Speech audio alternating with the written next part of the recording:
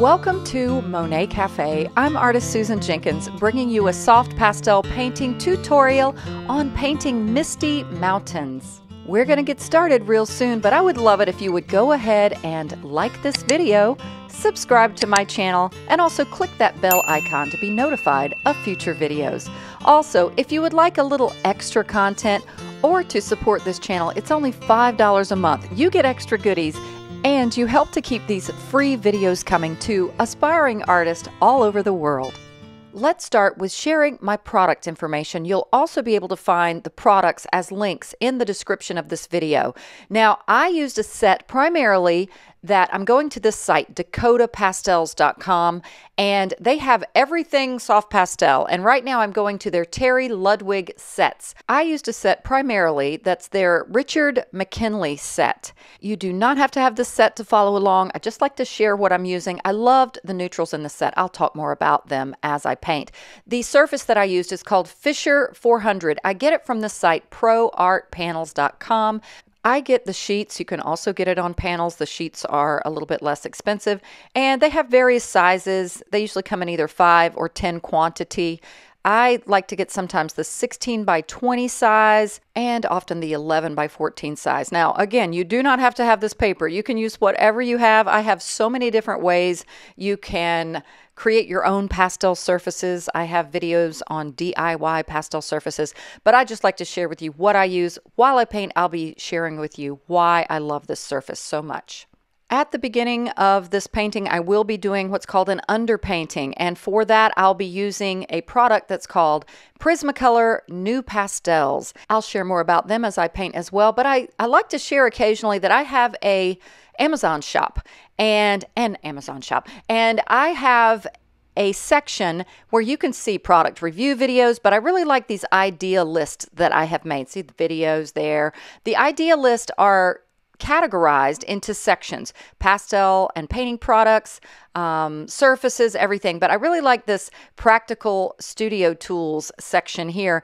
You can see a lot of the things that you will notice I'm using during certain videos, and my little pencil sharpeners, all kinds of things. My artist tape, you'll see me using that in this video, and I also love my limb tape dispenser too. So I get lots of questions about that. Oh, and you'll see me using my color wheel and my grayscale finder. So that just makes it easy for you to find. I have my Amazon shop link in every video. The reference image is from unsplash.com, a great site to get copyright-free reference images. I'll have that link in the description of this video as well.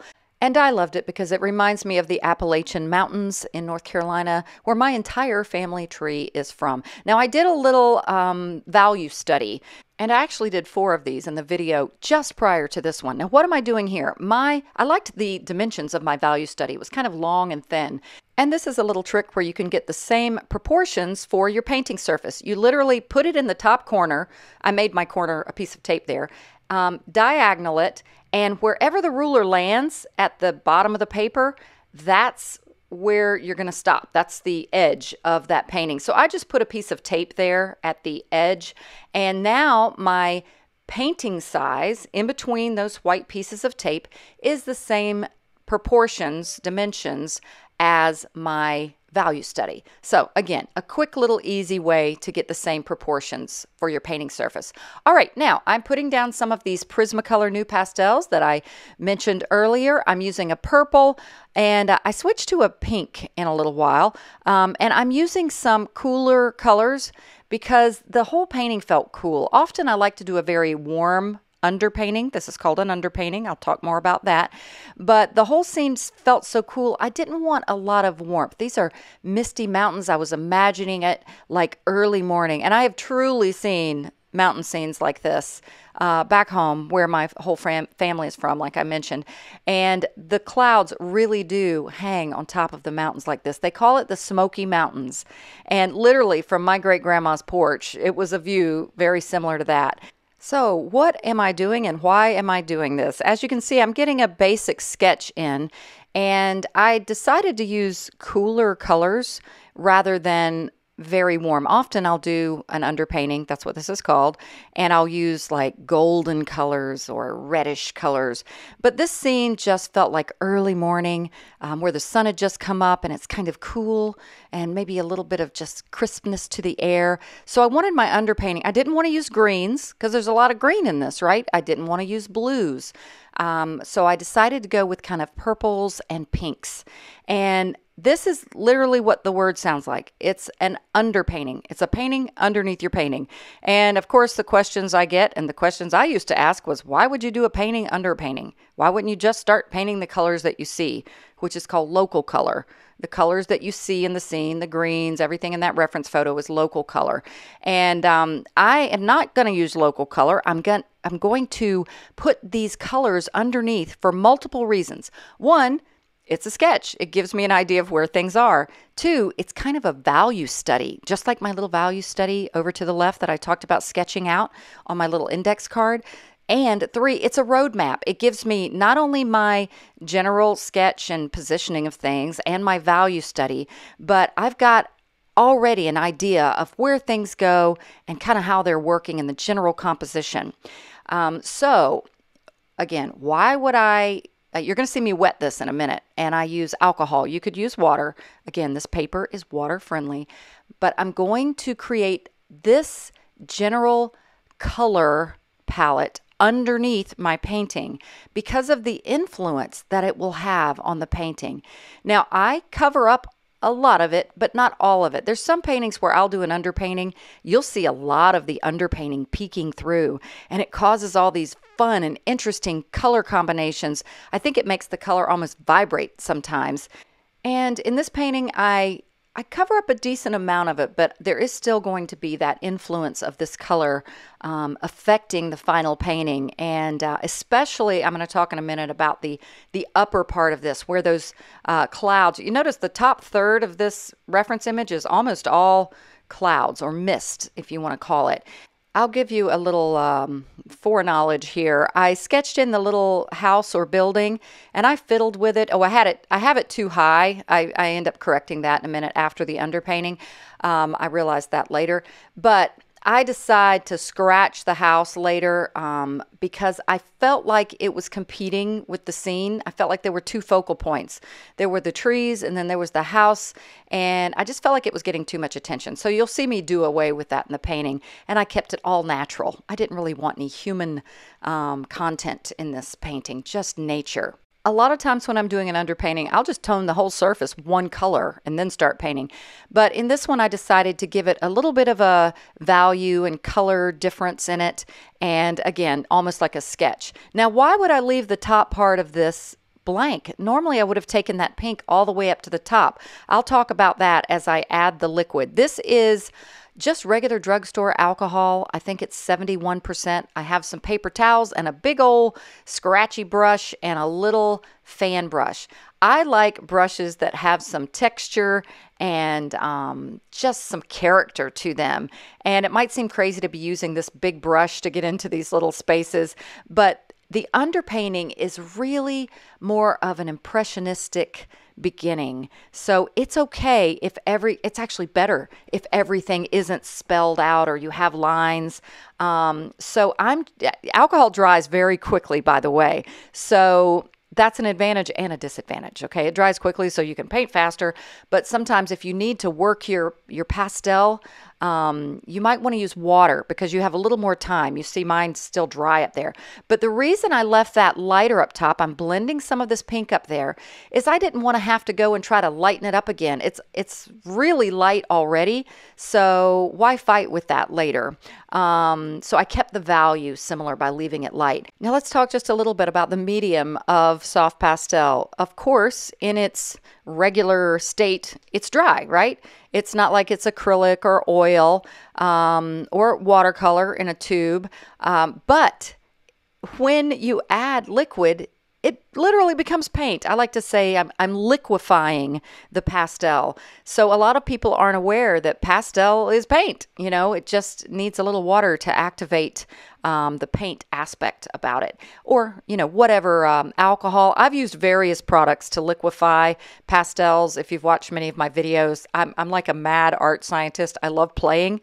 I'd probably be a better artist if I'd stop playing so much and just get serious, but I just have too much fun and we learn a lot, right? So this is what is called liquefying soft pastel, and one of the reasons for doing this is to cover up most of that surface of the paper. Now, I could have blended this without adding liquid. I like lately using packing peanuts, little packing peanuts. I've heard you can use pool noodles. Often I'll use, it's called pipe foam insulation. You can get it at a hardware store, but you don't have to add liquid. You can literally blend the pastel to kind of get that effect of covering the whole surface. But I really like the liquid aspect or technique of doing an underpainting. I find that it just looks so dreamy, Now I've got the little fan brush, and you can see once I get a little bit of pastel on the brush, it's literally like paint on my brush. I can take it to another spot. And now the painting is dry. You can see it dries a little lighter. This is my Richard McKinley set of Terry Ludwig pastels. These are professional quality pastels. I love Terry Ludwig pastels. Their colors are great. They are softer.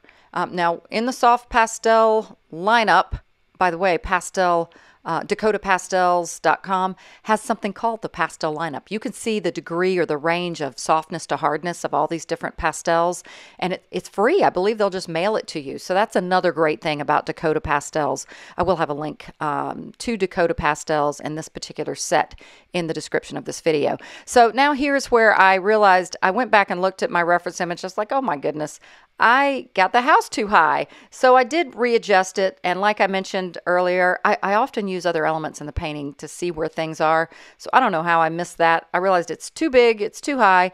But as I said before, I ditched the house altogether later. I didn't like it. I don't know. It didn't feel right. So this is another neat thing. You'd be like, oh my gosh, I've ruined my painting. I put the house in the wrong spot. These pastels are so forgiving. I've learned over the years, you can even use a kneaded eraser. It looks like a little piece of clay or putty to erase things out. And because sanded surfaces like this Fisher 400, very similar to UArt 400, if you're familiar with UArt sanded paper, they have so much ability to layer. See, I'm just layering over something. It's like you're just covering it up. Now, you get a lot of layers, but don't abuse it. Don't think, oh, I've got plenty of layers. I'm just going to mess up all the time. You want efficiency of stroke, I call it. Try to make your strokes count. Not a lot of wasted strokes, but it is nice to know that it's a bit forgiving. So that was just my attempt to cover up the old house to kind of get the new one in. And I used why would I use those colors that I used? The minty kind of sagey eucalyptus green. Why? Those mountains, the trees in the distance, they look a little darker. Well, actually, if you squint your eyes, those distant mountains, the part that's a little closest to us where like a mass of trees is, it's not as dark as you think. So values tend to get lighter in the distance. Things aren't as dark. Trees aren't as dark. And it's literally because we have air. It's called aerial perspective. You have air in between you and things that are far away. You have a lot of air in between you and the distant mountains, and therefore that makes them lighter in value. And also another thing that happens due to all of this air between you and things far away is color temperatures. They cool off. They're not going to be as warm. You're not going to see warm greens on distant mountains. Mountains typically blue out or turn a cooler purple color, but that's the scientific principle or the law of physics that causes that to happen. You can see it in the reference photo. You see the hill that's in the foreground. Look at it. It's very warm green. And the distant mountains are very minty, cool greens and almost bluish colors. And what I've been doing here, I'm reinforcing these trees. When I did when I liquefied the pastels, I just had them like a purple. So I'm using this It's a Prismacolor New Pastel. It's called Spruce Blue. I love this for a dark. Guess what? They have discontinued it. I've had some of my patrons on my Patreon page sharing some information about that with me. And I found out, fortunately, on Dakota Pastels that I've been talking about, that I'll have the link to the Terry Ludwig's, they have under their section called Prismacolor New Pastels, they've shared that it's discontinued, but they have some alternative colors that you can choose. If you've been a fan of the Spruce Blue, I know many artists are. Marla Baguetta, I think she uses that color all the time. So that's good that they give you some alternatives. But I basically just got the trees darker. Now, what I'm doing here is, do you see that on the reference image, you're seeing a little bit of the mountain through those clouds? See to the right, kind of mid-right, up in the clouds there's a little bit of that mountain peeking through. So I'm kind of getting the negative shape of the mountain that's kind of in between the clouds. And later I'll be coming back and adding the lighter misty clouds around it. So rather than painting the whole mountain in the general value and color that I see, I'm getting in the parts of the mountain that are showing through or peeking through, and I'll later layer the clouds on top.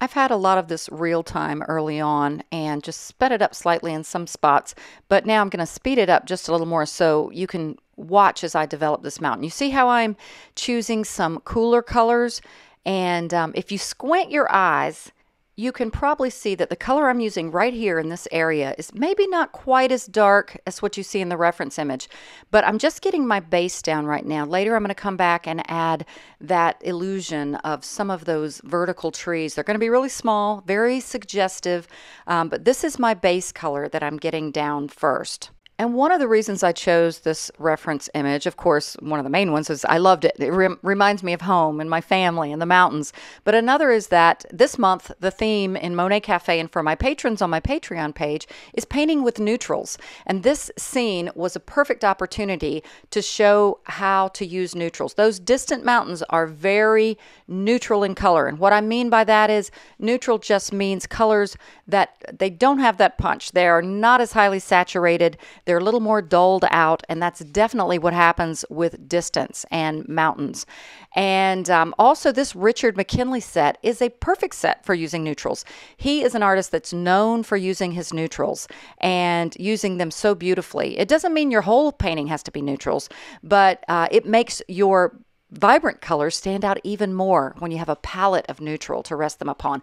Now this green that I'm using here is a little more saturated. It has a little more oomph to it, not as neutral. And I know that it is too bright right now, too saturated, but I put it down because that patch of grass on the distant mountains in the reference image, it is a bit green. It has a little bit of warmth to it.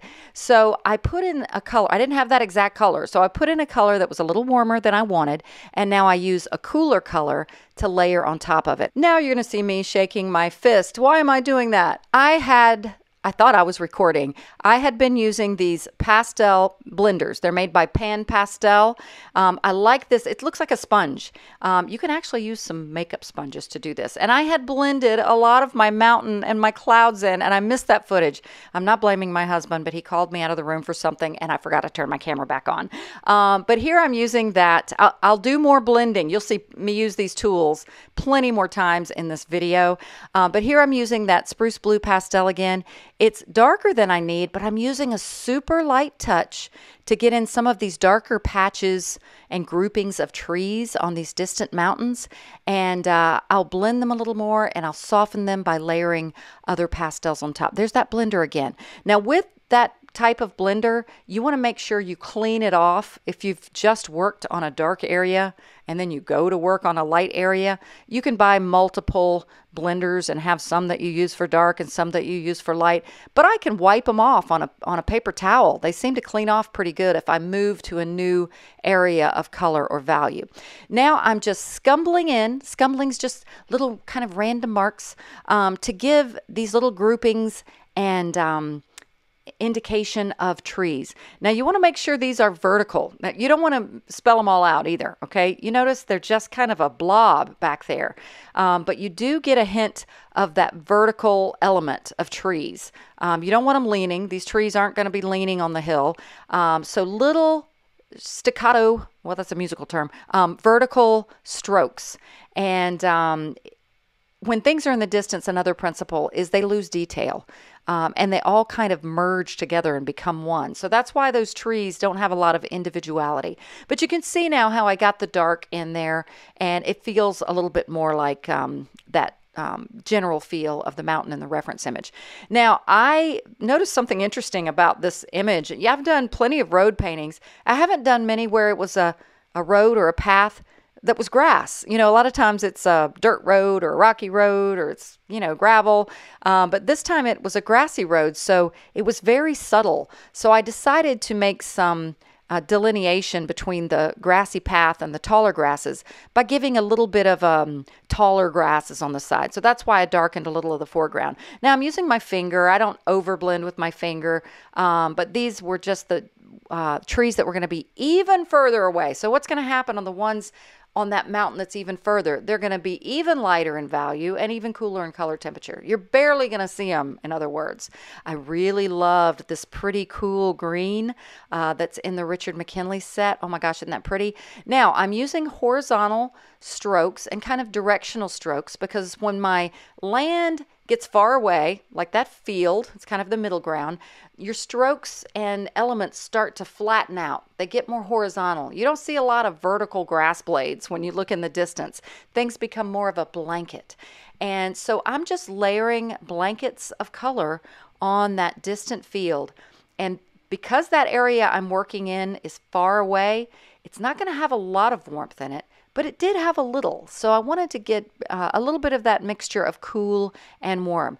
Now, guess what? My trees still don't have that focal point interest. They're still a little bit too light in value, and I wanted to darken them up even more. This is another pastel that is in the Terry Ludwig set. This one, I often talk about the one that's called Eggplant. It looks almost black. This one is a little bit more of a dark burgundy, rich. It's got a little more warmth than the eggplant color, but it was perfect for getting in the darker values for these trees. Now I am making my strokes kind of zigzaggy. Evergreen trees kind of have branches that go horizontal, and make sure it's not too patterned though. It's okay if there's some spaces between. Later you're going to see me come back. They look pretty dark right now, but this is my base of my darkest value. Later I'm going to come back and layer some warmer and lighter values on top. And I'm going to zoom in for that footage for you to see too. Now, again, you're going to see me lose the house later because I just kept, I don't know, wrestling with it. It just didn't feel right. But right now I'm getting in some of those distant trees. I'm even going to darken them up a little bit. There's a few that they're kind of the middle ground trees, and they're going to be a little bit darker than those trees on the mountain. And to do that, I'm grabbing my little spruce blue again, and I'm not pressing super hard, but I'm giving that little vertical center trunk and then a few little zigzaggy marks, and also ones that are further away. They just keep getting smaller and moving further down the mountain. Now here's where I'm getting in a little bit of dark. Like I said, I wanted to kind of give the feel that there were some grasses growing taller than these were, or in the reference image, on either side of the road. So I'm just giving that little feel of some depth to these grasses. And you can see how chunky that looks with all the splotchiness showing through. So that's why I'm getting my little blender again, and I'm just using it to blend in some of this dark that I put down. And I apologize for my shaky easel. It's just a little French easel. I keep saying when I get to my new studio, I'm still in a kind of a temporary situation for 4 years. Is that temporary? But anyway, eventually my husband and I were trying to build our home on 6 acres that we bought years ago. And I'm getting a new studio. It won't be huge, but I'll have more room. Then I'm going to buy, the point was, a more stationary, stable easel. But you can see how I used this little blender. And I just wiped it off a few times, and I was able to use it in even the lighter areas. So I've learned my little paper towel method of cleaning it off as I work. And as I said, this is a grassy trail. It's not gravel or dirt. So I thought, what am I going to do? That was a little different technique for me. I thought I'm going to get in some cooler colors. If I squinted my eyes, the grassy trail did seem a little cooler and darker in value, especially the front part of that trail. So that's why I got that particular kind of cooler green. And often, as I do, when I have a color in my hand, I look for other areas that I can use it. And I realized some of those trees in the middle ground needed to be a little bit darker. And I'm just getting a slight little indication. There was a little edge to the right side of the trail. It appeared that the sun was coming from the right. So there was a little darker edge on the side of some of that trail. I gave a hint of that. I'm going to work a little bit more here and add you some music to watch. Don't go anywhere though, because I'm coming back. I'm going to zoom in when I add some more value and color to these trees. Also, if you're a patron of mine, remember how I mentioned at the beginning, patrons get extra goodies. Plus, we're just a nice little happy family. We have lots of fun. Well, it's getting to be a big family.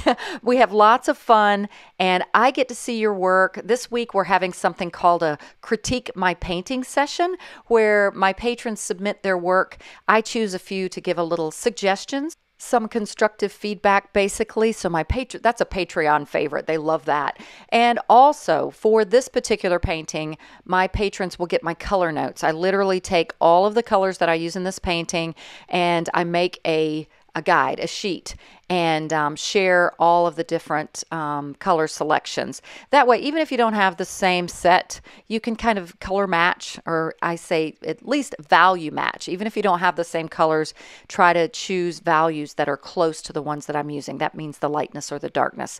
All right, so my patrons, I love you guys. Thank you so much. You've literally helped my husband and I get through losing our jobs. We lost our jobs due to COVID, and I know a lot of you guys know what I'm talking about. My husband still doesn't have a job. He's building our house while I'm doing my art business. So I'm very grateful to my patrons and your support. Okay, now I'm not going to add music because here I'm already zooming into the tree. Here's where I'm using, you see this pretty rich foresty green? I'm just layering that over where I believe the light is hitting the branches. Now, I can't see it. I didn't zoom in and look at the trees. I'm just kind of guessing where, or using my intuition as to where some of the light might be catching. Like I said, I felt like the light was kind of coming from the upper right side. And now just giving a few of those little zigzaggy strokes. And you see how it's already feeling like an evergreen tree now?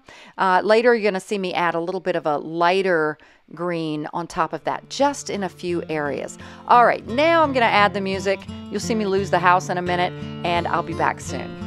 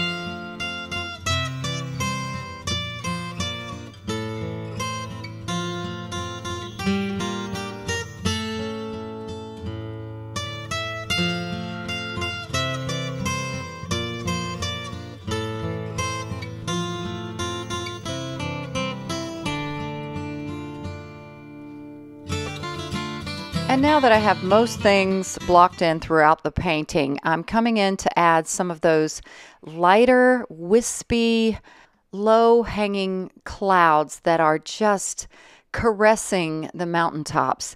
And you can see that my initial layers were a little bit darker in value. And now I'm using some values that are just so slightly lighter. And just using the side of the pastel, now you can see how I'm coming in over some of that area where I had already painted in little bits of the mountain peeking through. And this was just such a perfect focal point to me. It was in the reference image, a little bit of that really low-hanging cloud that was just right at the end of the road, right in the cusp of those trees. I'm doing a little bit of negative painting the cloud kind of in between the trees, but I wanted to get a value that was just a little bit darker. When you do, they're called sky holes. It's the spaces between trees. So I got a little bit of that lavender neutral color. And look at these beautiful neutrals in the distant mountains. Again, this Richard McKinley set is just beautiful. I love this neutral, cool bluish green that I have here. Also a good color to sneak in some of those negative spaces. Overall, I think the effect of the low-hanging clouds was effective. And this was the first time I had done any type of clouds on a mountain like this, but I think the pastel blenders worked for the initial stages and then glazing on top of that afterwards. Now I'm getting a little bit more of the distant mountain there. I felt like there was a little bit more color to it, so I'm still playing around, but then I wanted to cool it off a bit. So, you kind of, it's kind of an ebb and flow kind of a thing with pastel painting. You work a bit and then you step back and you analyze and you see where your values and your colors are. And it really is a good idea to take a break. If you've been painting for a while, this painting, it took over an hour. I can't remember how much longer than that, but take a break, step away, and then come back to it with fresh eyes. Because I'm at about 30 minutes into this tutorial, I am going to speed up the rest that you could pause it and kind of get the idea of what I'm doing here. You see me using the blender a little more, and I'm going to be developing that foreground. And at the end, I wasn't sure if I wanted to add flowers or not, but I do. So you'll see at the end. You'll see that house disappear soon too as well. So enjoy the rest of this. I'm going to add some music, analyze, how I'm working, what I'm doing, and I'll be back with a little more about the flowers, and there I'm using the blender again, and a little bit more cloud work at the end. All right, enjoy.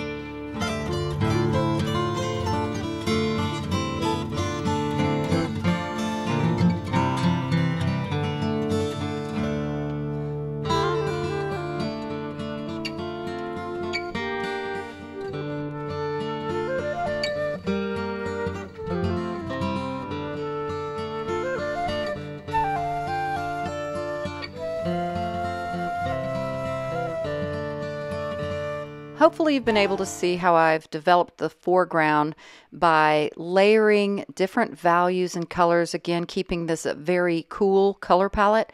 And now I decided I add a little bit of lighter value lavenders and blues or cool greenish blues, and now I'm getting in some of these purples. I use for I usually kind of just make up flowers in my head. I don't know what kind they are, but I see the general shapes. So I use some of the darker magenta colors to kind of connect things in the painting. I put a little bit of that magenta in those trees. Remember that dark magenta I used for the darks of the trees? So I felt like that was a nice pop of color or in a darker value to add some interest into the foreground. And again, this was a grassy trail, so I just added a value that was a little darker, or most values are a little darker, and a little bit of a indication of some strokes that felt a little bit more like a grassy trail that someone has trampled upon on maybe their morning walk with their coffee into the mountains. I would love to walk down this road. I would think I would do that every morning if I lived somewhere where it looked like that. And now just for some final little hints of clouds, a few little shapes lingering and resting upon the mountains. And it just feels mysterious to me, these types of scenes. But you can see how I glaze the clouds over and have the low-hanging cloud down at the crux of that little focal point interest. And I enjoyed this. I'm going to do more mountain paintings now. I don't know why I haven't done more in the past, but I thoroughly enjoyed this painting. I hope you enjoyed the tutorial. I hope you learned something. I hope you'll become a patron if you would like to support this channel or get extra content. My patrons, they're just such a lovely group of people. I'm so blessed to be able to enjoy art and the friendships that I get from meeting people like you. Now, I do have, this painting is in my Etsy shop, the original, as long as it's available. I'll have the link in the description of this video. I also have prints and products available. I forget to say this. I put this in my Fine Art America site where you can order poster prints, you can order framed prints. Canvas prints are always nice. I like the canvas prints. And I will have that link in the description of this video as well. I hope this lesson blessed you. I hope you learned a lot. If you're a patron of mine, if you recreate from this, I can't wait to see what you do. You will be getting your color notes, patrons. And as always, God bless and happy painting.